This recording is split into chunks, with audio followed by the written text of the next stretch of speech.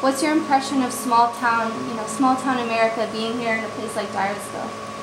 But small town is nicely preserved. Yeah. I think that's the beauty of Dyersville. So somebody said that Clint Eastwood would be maybe around the corner.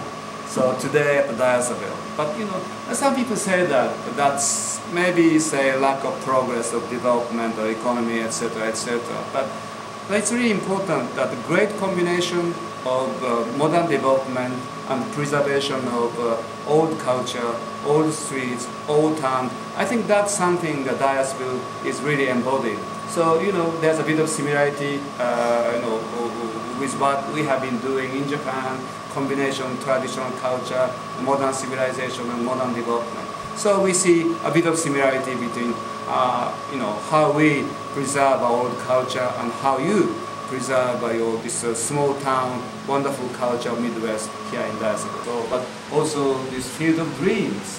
So this is really well-known place for Japanese. So baseball is so close to our heart, like baseball is close to your heart. So that's something, especially bonding our people, each other, Japanese and American, through baseball. So it's really timely that, one of the Cubs players, the Japanese, Darvish won the home game for the first time in 2 seasons. Finally.